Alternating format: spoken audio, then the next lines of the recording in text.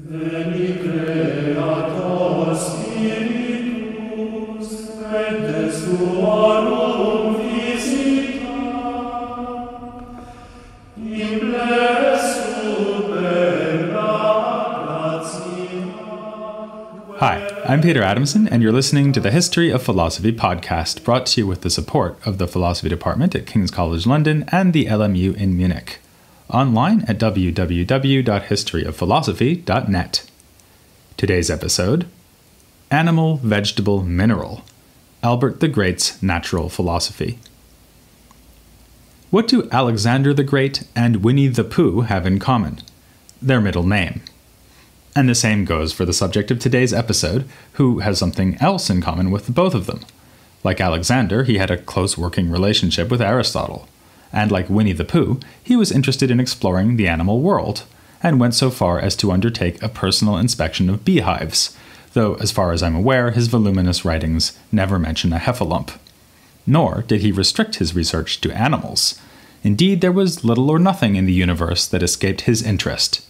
Apt, then, that he was known as the Universal Doctor, and already honored in his own time with the title Albertus Magnus, Albert the Great.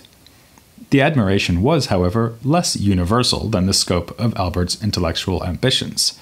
Roger Bacon believed he was, if not a bear of very little brain, then a master of very little training. Albert heard no philosophy and was not taught by anyone, complained Bacon, and was one of many authors to write in Latin who was misled by the poor standard of translations into this language, having himself no facility in Greek or Arabic.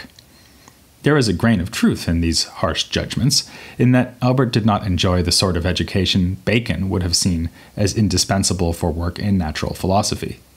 He hailed from Lauingen in Swabia, though his career would later give him a particularly strong connection to Cologne. Born around the turn of the 13th century, Albert joined the Dominican order as a young man, by which time he was living in Padua. Though he was a student here, he was not trained in the cutting-edge Aristotelian philosophy so valued by Bacon. His precocious interest in the natural world had to be satisfied largely through independent investigation and observation. He would not come to Paris and be exposed to the intellectual currents of university life there until the 1240s. Nonetheless, he was deemed an outstanding enough mind to be made the first Dominican master of theology at Paris, which makes him the counterpart of the Franciscan master Alexander of Hales.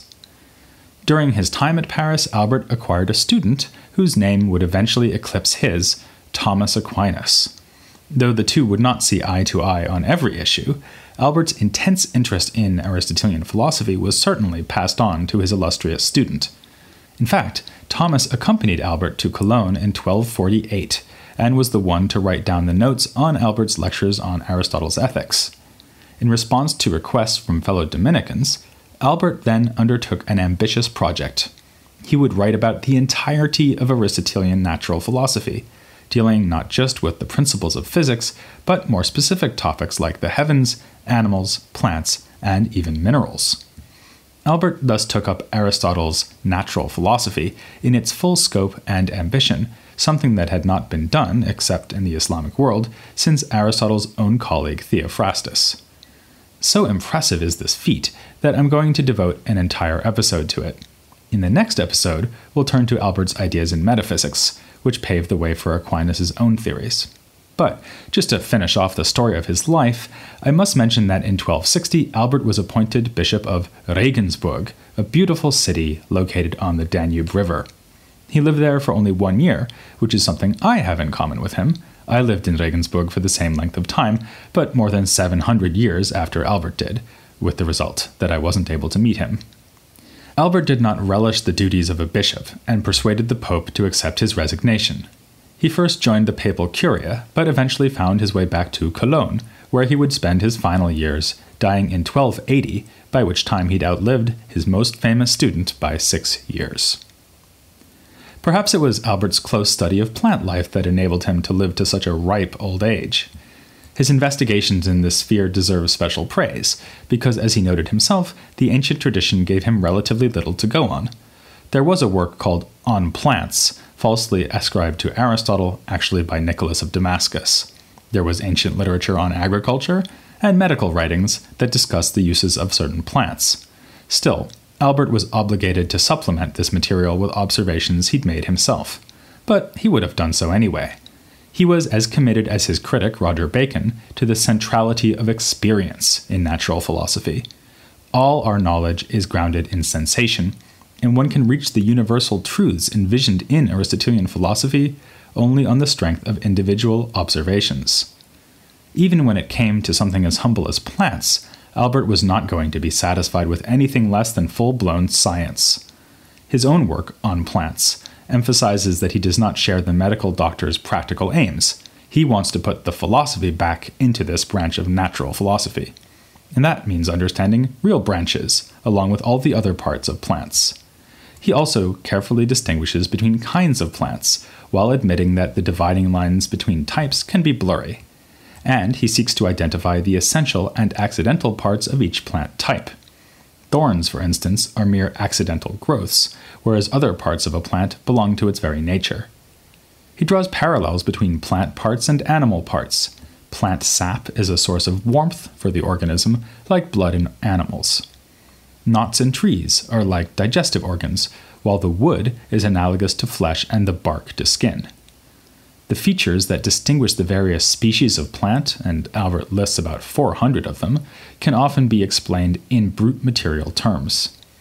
The shape of a leaf will be caused by the proportion of watery and earthy constituents in the plant matter, with wetter ingredients causing the leaves to spread out like water does. On the other hand, a role must also be given to the heavens, which have a particularly powerful effect on plants because they are so simple. Here, Albert would be thinking of such phenomena as seasonal crop cycles. This is a pervasive feature of Albert's natural philosophy.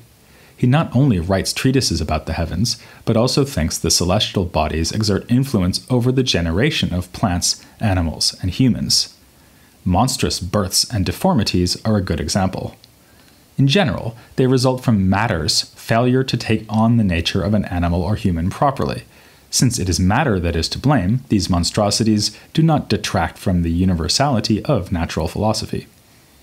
Often, matter refuses to cooperate because the heavens have worked some malign influence. As usual, Albert also mentions his own experiences on this topic, reporting on deformed births, which he puts down to astrological causes, and on conversations he had with midwives about the phenomenon. Albert mentions the case of a pig born with the head of a human, something that could not be explained through normal biological functioning, and thus must be put down to heavenly influence. You may snort with disbelief at his gullibility, but after all, we do think that humans can be pig-headed, so why not the reverse? This shows that Albert had something else in common with Winnie the Pooh, an interest in piglets. And speaking of pork products, also with Roger Bacon, given that he too was an enthusiastic believer in astral influence. In the later medieval and Renaissance tradition, the two were brought even closer together. Alchemical and astrological treatises were spuriously ascribed to Albert, and he was even said to have taught alchemy to Bacon. But actually, Albert did not stray too far from Aristotle in the direction of the so-called occult sciences. In his authentic works, he dismissed the claims of alchemy, agreeing with Avicenna that alchemists can only produce something that looks like gold, but is not really gold. Characteristically, he cited his own experience. He repeatedly tried firing a golden metal produced by an alchemist and found that it broke down into dross instead of melting as it ought to. As for astrology, he admitted the possibility of such feats as predicting lifespan on the basis of a birth horoscope.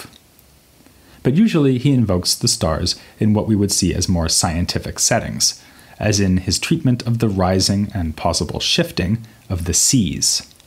Albert was aware of claims that the oceans and seas had changed location over time.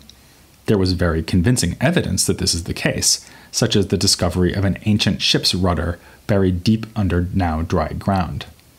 Of course, the phenomenon is a genuine one. Unfortunately, the explanation offered for it was false.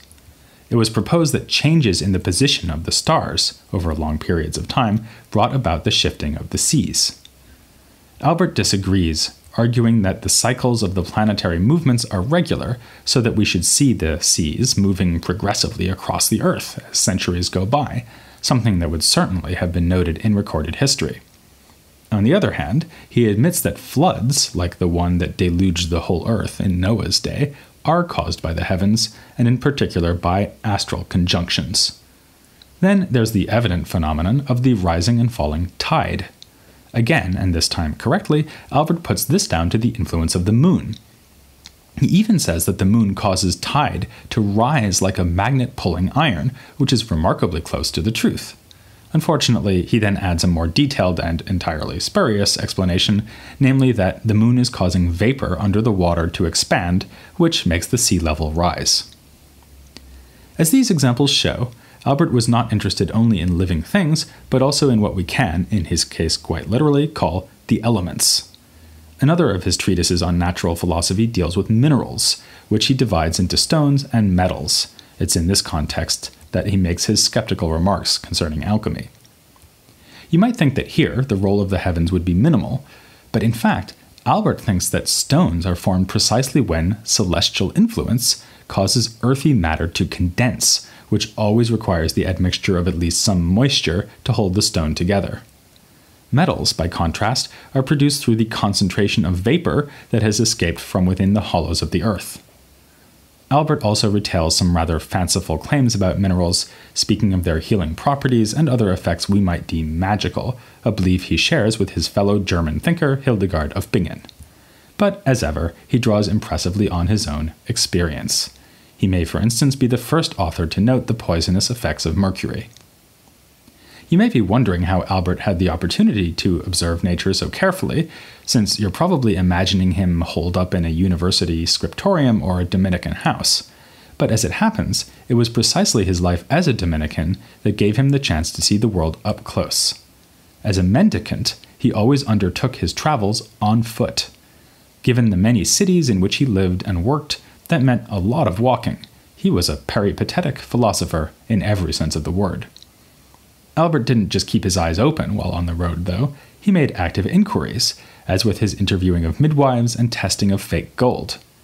He did the same when it came to the animal world, inspecting ants, bees' hives, and, my favorite example, having himself lowered down a rock face to examine an eagle's nest. As with plants and minerals, Albert was a pioneer in revisiting the topic of zoology, a major interest of Aristotle's that had been largely dropped ever since, with the exception of authors in the Islamic world like Avicenna. Naturally enough, the animal that most interested Albert was the human. He discussed human nature in various places, including a dedicated treatise called simply On the Human Being. It combines a detailed philosophical consideration of the soul's relation to the body with some theological speculations concerning Adam and Eve, all arranged in the form of disputed questions. As usual, Albert draws extensively on Aristotle, while also paying due respect to the opinions of Augustine and other church authorities. But the most decisive influence on his theory of soul is Avicenna. Albert follows him by outlining two ways of thinking about the soul. On the one hand, there's Aristotle's idea that the soul is the form of the body, in the sense that it is the body's act or perfection. On the other hand, there is the soul considered as a substance in its own right, which can even survive bodily death. As observed a generation earlier by John Blund, these two points of view on the soul belong respectively to the physicist and the metaphysician. In physics, or natural philosophy, we grasp the soul through the activities it manifests in the body. In metaphysics, we understand soul as it is in itself, rather than approaching it through its effects. The contrast may be borrowed most immediately from Avicenna, but it echoes a long-standing Platonist approach to human nature, according to which our true selves are immaterial and immortal, even if they have acquired an intimate relationship with corruptible bodies. And indeed, Albert is enough of a Platonist to say that the human, as such, is nothing but intellect. On the other hand, this is scholastic philosophy, so there's always an on the other hand, Albert doesn't want to go too far in this Platonist direction. In particular, he resists the idea that the soul has only a casual or accidental relation to the body.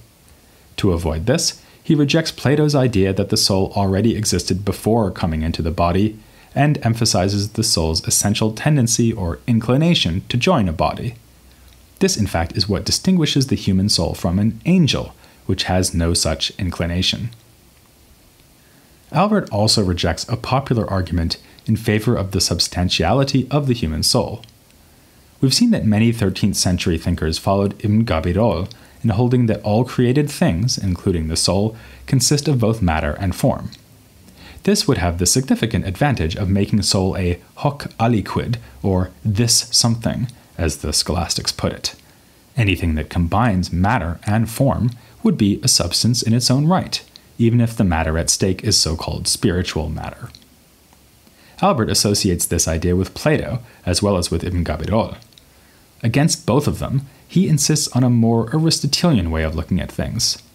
The soul may have potentialities and powers, and in fact it needs the body to exercise many of these, but we should not confuse potentiality with materiality.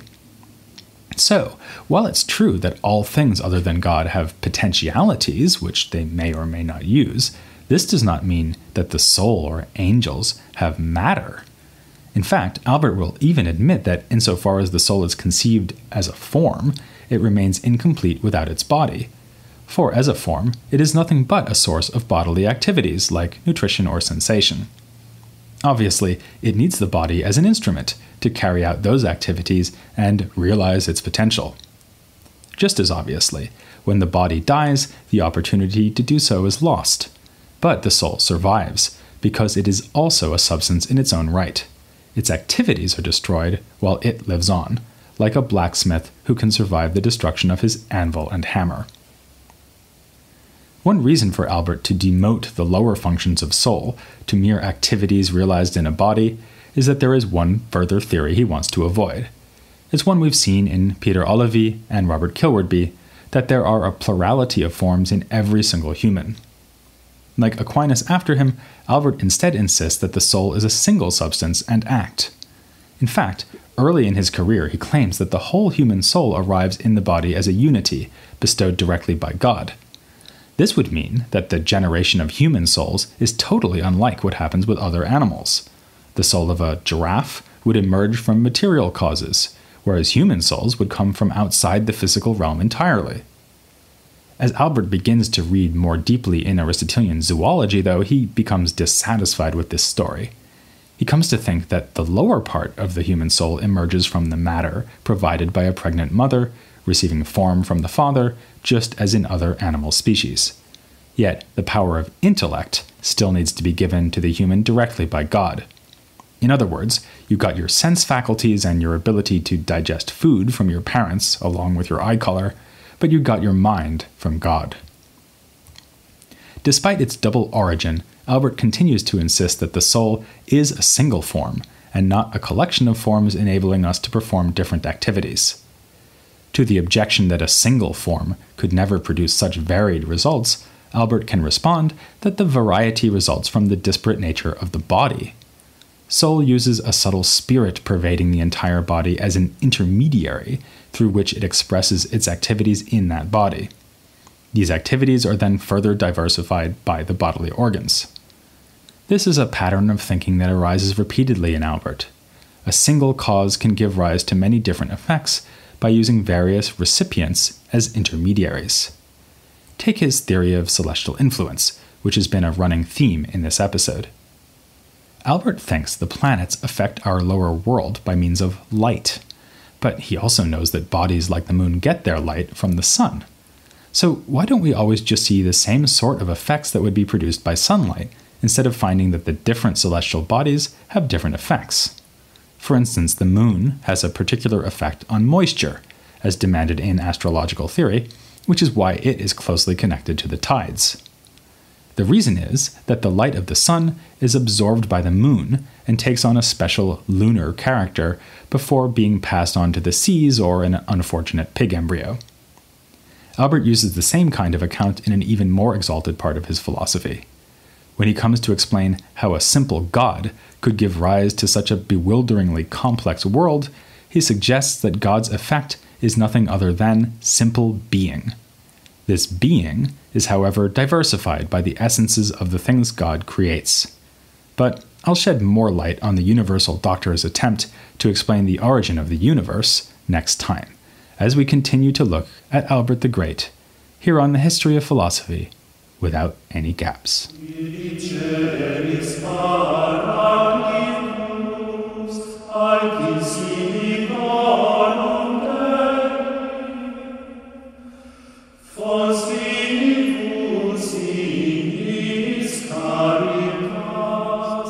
Caritas et